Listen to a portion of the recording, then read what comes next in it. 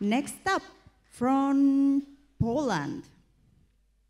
We constantly feel the urge to keep up with the dynamics of the world.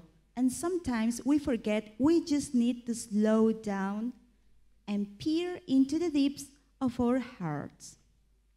From Poland, Zuzanna Kijanowska.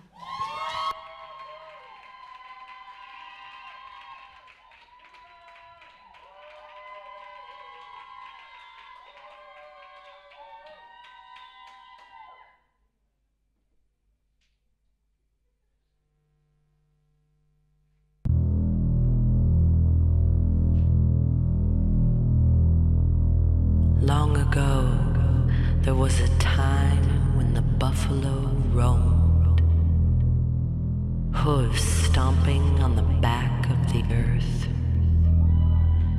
so she could breathe.